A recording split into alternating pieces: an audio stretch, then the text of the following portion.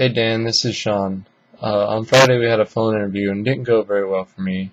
I was very nervous and it was my first phone interview I ever had. I thought you were going to ask me questions about my resume and my experience with those things, such as, what difficulties did you have or what did you have to overcome to achieve these things. But my fatal flaw was assume it would be a casual technical conversation, I guess. Because in reality, now that I think about it, all you have to judge my skills and fit for census are those references I've given you, the videos, and that piece of paper, my resume. So of course, if I say I've done SPI communications on my senior design project or I2C communications, you're going to want to know technical details to really know whether or not I know anything about SPI, or am I just bull crapping? But I'm not. I'm really not. I've been out of school for a while, and sometimes your life takes strange turns, and my knowledge is a little bit rusty. But I'm the type of person that may not always remember like the technical terms, or I may not remember right that instant how to do something if I haven't done it in a while, but all I need is a quick refresher and I'm there, I'm ready to go. And I don't stop, I'm not the person that stops either. So say I need a quick refresher, I'm going to go see it and I'm going to go, okay, I got that quick refresher. No, I'm not that person. I'm going to get that quick refresher and then I'm going to keep learning and I'm going to keep going and keep striving to make sure that doesn't happen again. I do that in all aspects of my life. So I've been looking over terms and stuff all week, and I'm going to continue to do it because I just don't ever want to feel that incompetent in a phone interview again.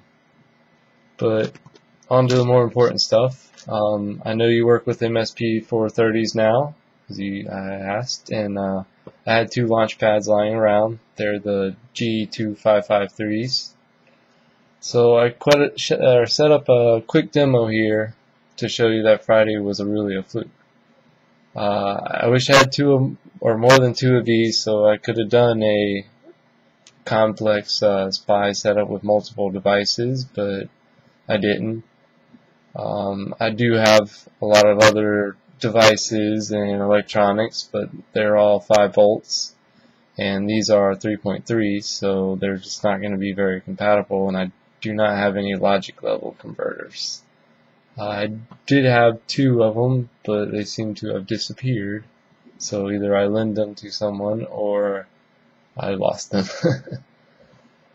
But I really wanted to get this video to you, at least a little bit I do have, to show you that I'm a dedicated person and I know a bit more than I made it sound Friday, and I really love to learn. I do make mistakes, but I never let them hold me back or prevent me from completing my task.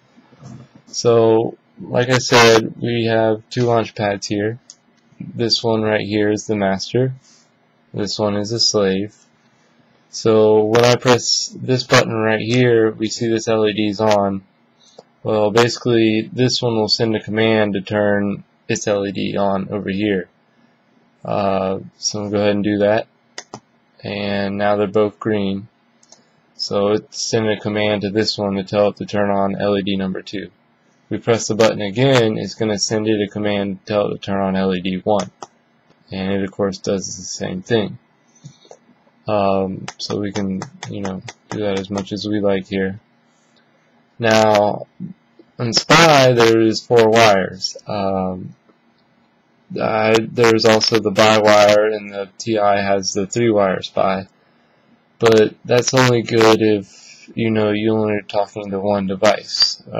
So here, I have one device, but I went ahead and this yellow wire here is the slave select, or chip select, however you want to say it.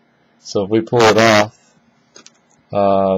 this device is no longer, the master is telling the slave it no longer wants to talk to it. So anything the master says to it right now, it's just going to completely ignore. So here we can see we're giving it commands and it's ignoring it. So we can put it back in, and you can see it immediately jump to it because the master is still transmitting. So change it, and now I also set up a timer on this one to just blink the LED. Now to do that, I had originally had the SM clock, or both these were. This one was in low power mode 0, which basically means the SM clock is on, and the A clock, the synchronous clock, is on while the CPU is off and the main clock is off. So this one was in low power mode 4 because it's a slave, and TI has that neat feature where the slave can run off the master's clock. However, to run the timer for the other part of the demo, I needed the SM clock. Well, I didn't need it, but I wanted to use it, so I went ahead and put them both in low power mode 0. So if I press this button right here, we'll start seeing the LED blink. And there it goes. So if I communicate with it by telling it to change the LEDs again, it's going to immediately stop doing that and change the LEDs. So there it goes. See, everything works as normal. Then we can make it blink again, and then we can stop it, and then we can immediately go back to switching. Now that's what it's supposed to do when it stops, is turn off completely. But yeah, it's just a little demo here. I really would like another interview of Census, and this video is already getting quite long. So I'm going to be studying hard. Ask away any questions you like when you see me. I hope I have an answer to them, as long as they're not too difficult. Even if they are too difficult, I can find the answer. I just may not be able to find it within the time frame of the interview. But yeah, there's my little demonstration, and I have my code if you want me to send it to you or you like to see it. And basically, Dan, if you could consider another interview, I would appreciate it, and I would not let you down. And I think that right there, if you gave me the interview, would show you what type of person I am.